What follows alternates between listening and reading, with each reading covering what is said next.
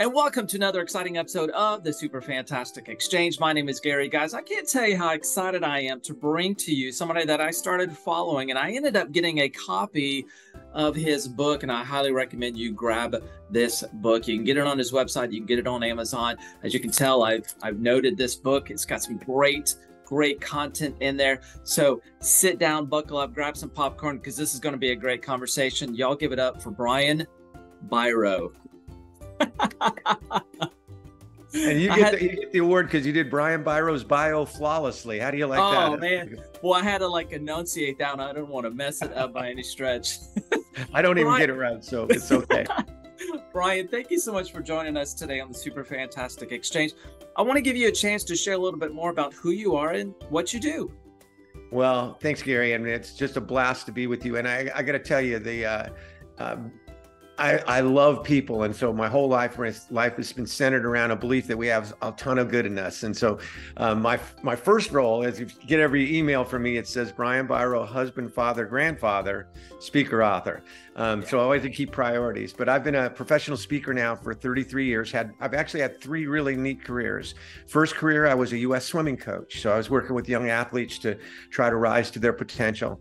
Went back to school to get a life, not to get a job. And I ended up with both. I ended up going in the corporate world, ended up becoming a vice president first of a very large international transportation company, and then an international training company. And doing that training in my own company was what set me on the path for what has been my dream career, which is a professional speaker for 33 years.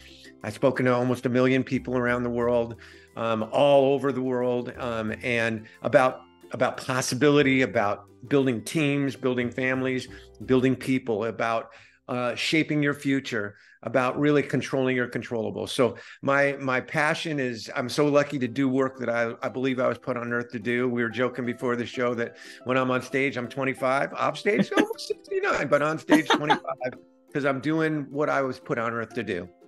Oh, that's incredible. And you know, Brian, a couple of things that you said that just kind of pointed out to me before we even start the show here. I love how you've got things in order. You're a husband, you're a father, you're a grandfather first. And I think once people recognize getting things in order first, family first, and then work, then things work better when you have that kind of order in your life. And I love that you pointed that out, Brian. So thank you for doing that.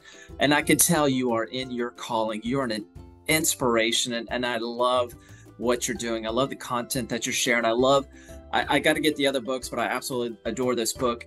But I love to connect with leaders that are inspiring, and you're one of those, Brian. And I love to peek behind the curtain and see what inspires these inspiring leaders. And so I reached out to you and asked for, hey, what inspires you? You brought back 3 incredible points, and I want to get to these. The first one you talked about is breakthrough leadership. So what does that? Unpack that a little bit. Share with us what breakthrough leadership means to you, and why does that inspire you?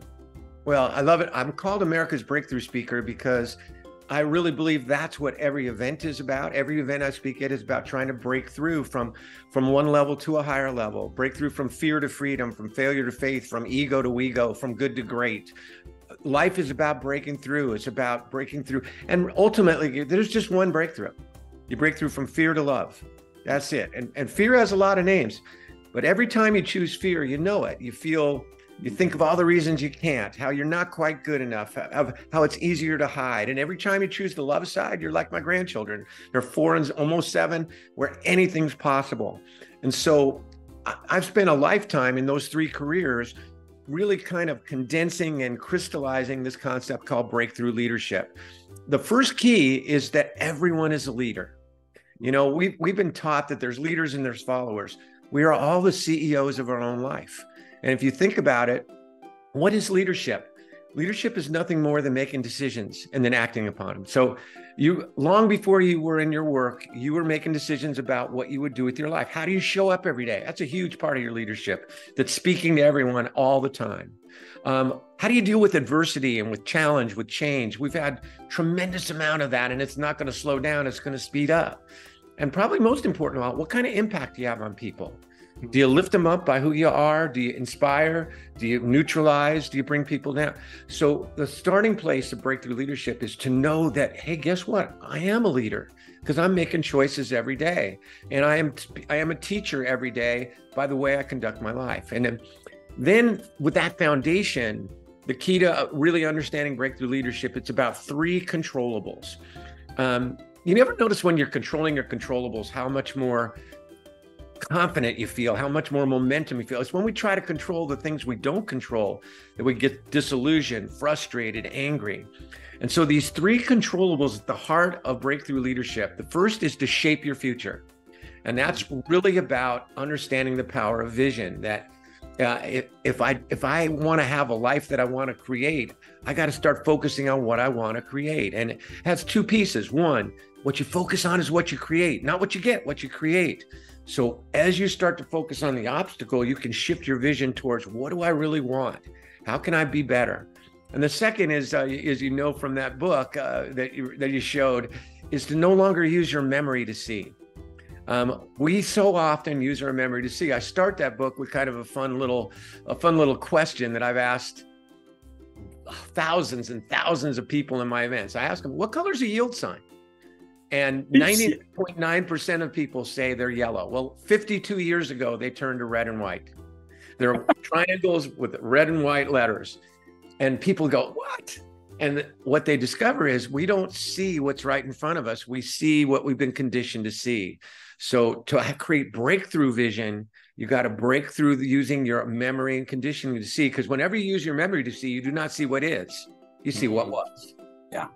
And the second you lock onto what was, you block out what is and could be. So the first step in breakthrough leadership is to shape your future. The second is to energize and engage your team and yourself. When it comes to human performance, when it comes to teamwork, synergy, when it comes to living life with joy, so much of it is energy. And yet we've never really learned about energy unless you took physics, and that's a different kind of energy. And I want people to understand, as breakthrough leaders, your energy is your choice.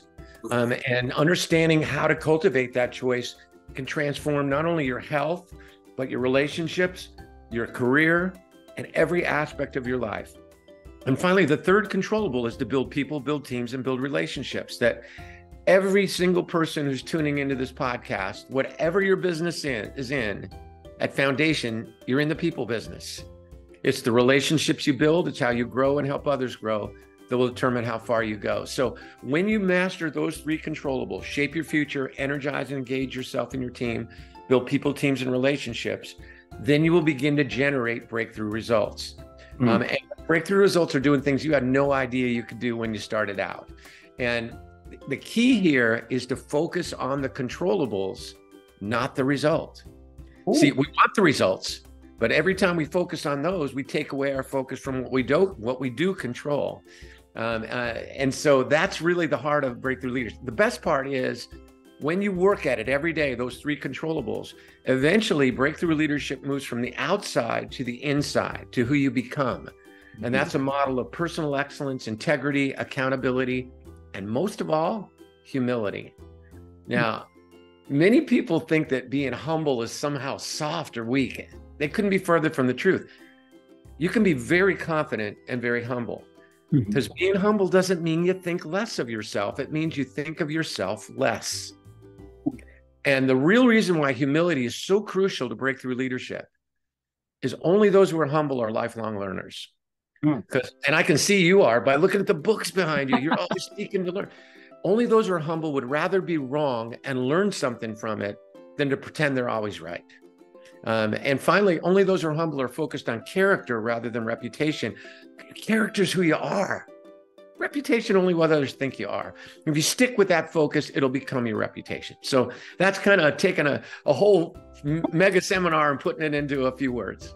Oh my gosh, Brian, in this moment that you just shared, I saw you turn to a 25-year-old again. It was amazing to watch you just light up to share what you feel you are so, passionate about. And it's so amazing.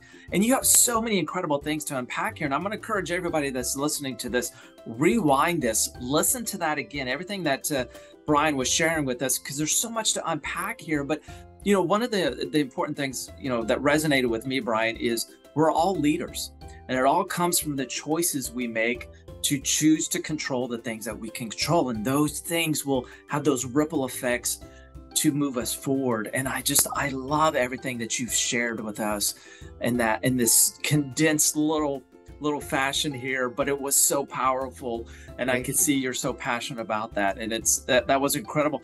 Now, Brian, I want to get to your second point, and you alluded to it a little bit in the first part, was the energy, but you call it something very unique. And I like how you've kind of tagged this. You've titled it E-Power. And I love how you wrote it to me. It's all in caps, and you've got an exclamation point on your note there. So unpack that a little more for us. What is this E-Power, and what is this energy you're talking about? Well, again, Gary, the key to the understanding E-Power, and I put the E-Power because it needs to have a little extra Right. boost. You know, I felt it. I'm terrible about exclamation points, but I don't care. Okay, I was an English minor, but I still use them. All right.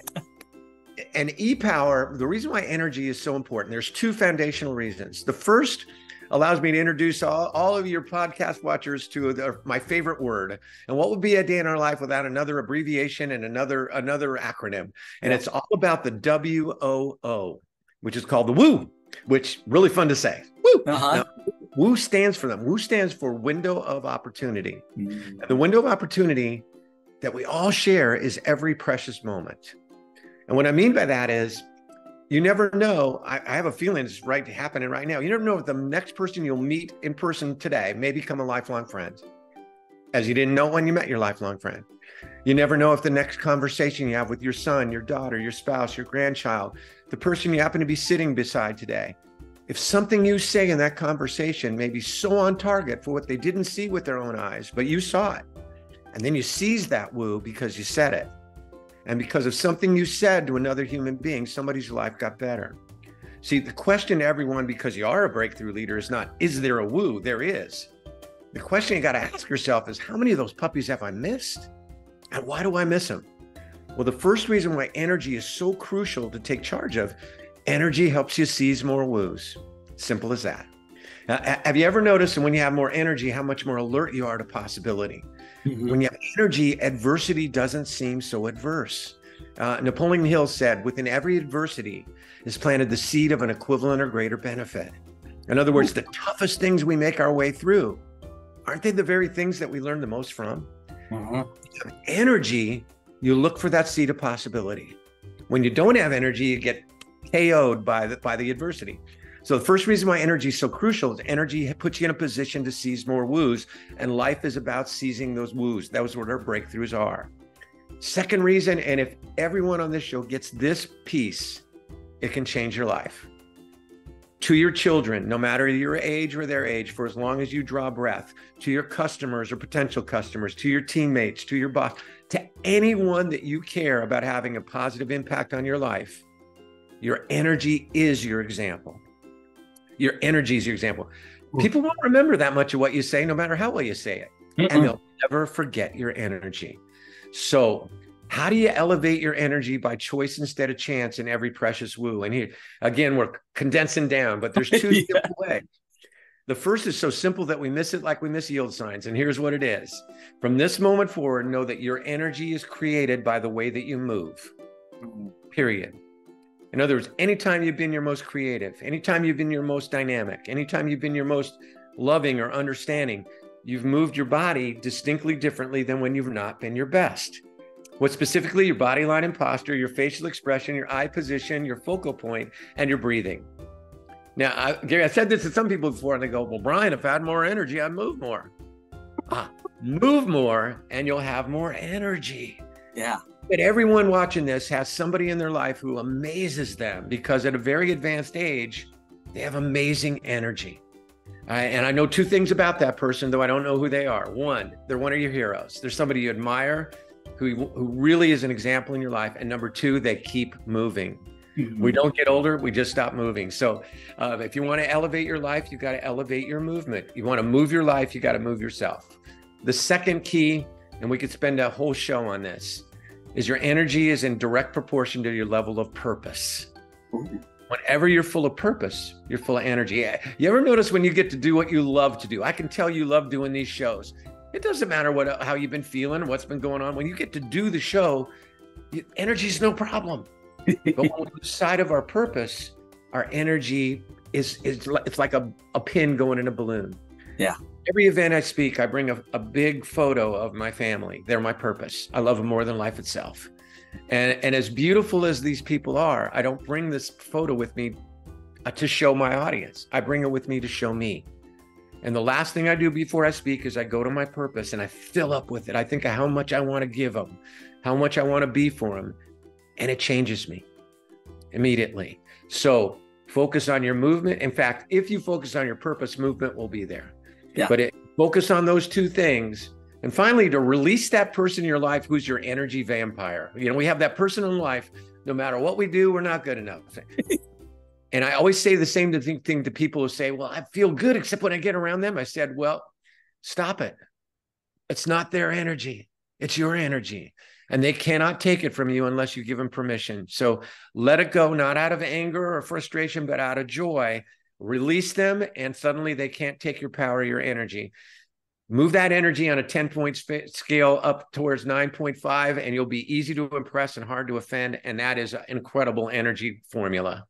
Oh my God, Brian, this is like a master's class in a doctoral level class, just condensed in. This is such great stuff. I can't wait to go back and rewatch all of this. But I love the woo. It's a window of opportunity. I love, your energy, move to get the energy and find your inspiration to get your energy. And it's just, it's so like common sense, but once you break it down and do these things, it really does make a difference. And I love that. And Brian, this last point that you bring up, I truly, truly resonate with this one. And it's be present, be fully present. And I think there's a uniqueness to today's times where we're so distracted. We have a 2-second attention span, social media, all the things. You can blame other things on it. Exactly. But what does it mean? And why does fully present inspire you? Well, first of all, what it means to be fully present means 100% of your mind, body, and spirit is with the people you're with where they are now. Mm. And how many of us have been with somebody where we know their body's there, but the rest of them is in another county? Yeah. So here's the key question about presence. How does it make you feel when someone you really wish to be present with you is not present with you? How does it make you feel when somebody you really want to connect with and you want to listen to, and they hope they're listening to you, is more interested at peeking at the scores from last night on ESPN on their phone than they are at actually being there? For everyone I've ever known, it makes them feel worth less. And here's why presence is so crucial. Presence is, of all the things I teach, I think it's the foundation, the most important one, because there is no relationship without presence, because there is no trust, because you can't fake being present. And what presence says, whenever you're fully present with another individual, as I must comment, you are incredibly on these shows. You say to them the one thing we must communicate as breakthrough leaders. If we want to build relationship, we want to build people with teams.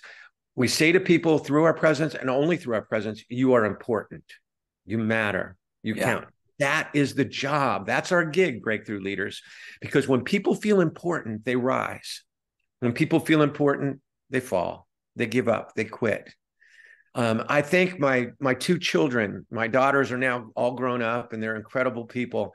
But when they were 8 and 3, they gave me the master lesson of presence. I was so caught up in my speaking career. I was on the road at least 20 days a month. And one night, when I could have been tucking them in, seizing that woo, which was really not so much tucking them in, reading a story, is letting them know you are the most important people in this world to my wife and I.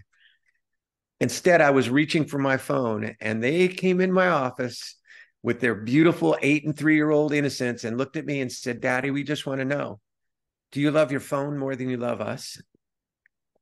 Oh, I felt the blame go in very deep. Yeah. The person said, "What you do scream so loudly, I can't hear a word you're saying."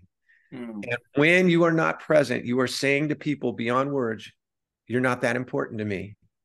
So inch by inch, anything's a cinch. You want to give everyone on your call a great opportunity to change their life. Pick out 2 people in your life who for 30 days you commit to be more fully present with.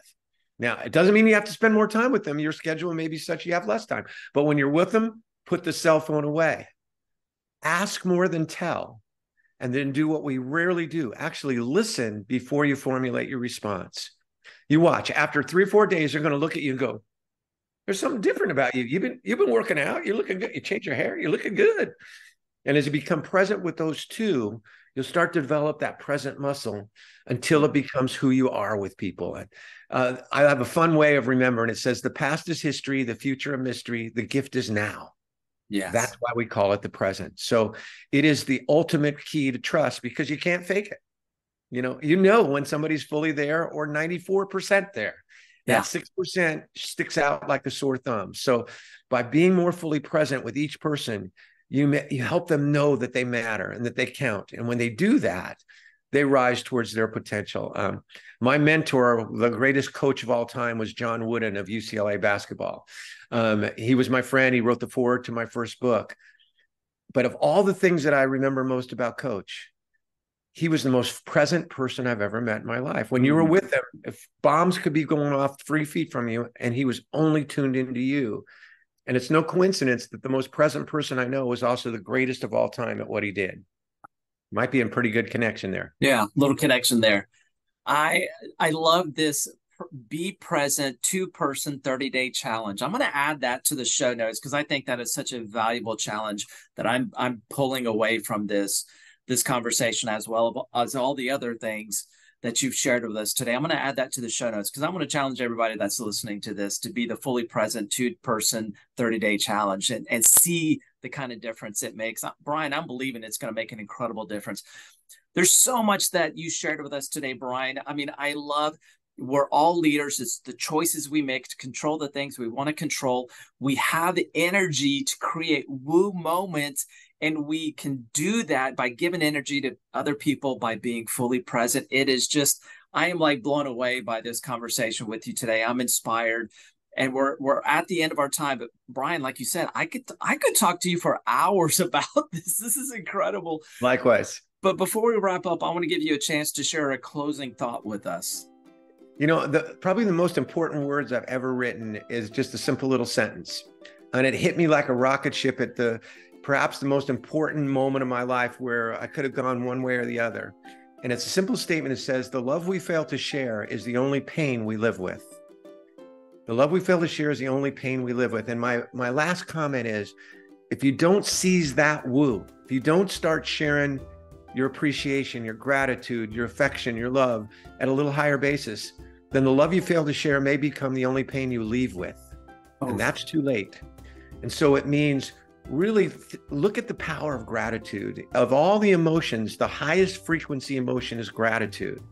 And when you recognize that whenever you seek to enrich another's a person's experience, you can't help but enrich your own. You want to get out there and do more of it, because we only have a certain amount of time in this body, in this life. And so the love we fail to share is the only pain we live with. Live pain-free and start to deliver it more. And it starts by being present and doing it with energy. Oh my gosh, Brian, so good. I so agree with you. Gratitude is an energy multiplier. It's a generosity approach. I just absolutely love what you've shared with us. Hey, make sure you go grab a copy of his book. I'm going to put Brian's website link in the show notes. Guys, go check him out, connect with him, grab this book, read it, tag it up, because I promise you it's an absolutely incredible book. It really did inspire me. It's small, but it's impactful. It holds a powerful punch. So guys, thank you so much for joining us today. Brian, I am honored that you shared with us so much incredible information. Rewatch this. I'm telling you guys, rewatch this program, take notes, because it's that incredible. Thank you again, and we will see you on the next episode. Thanks a million.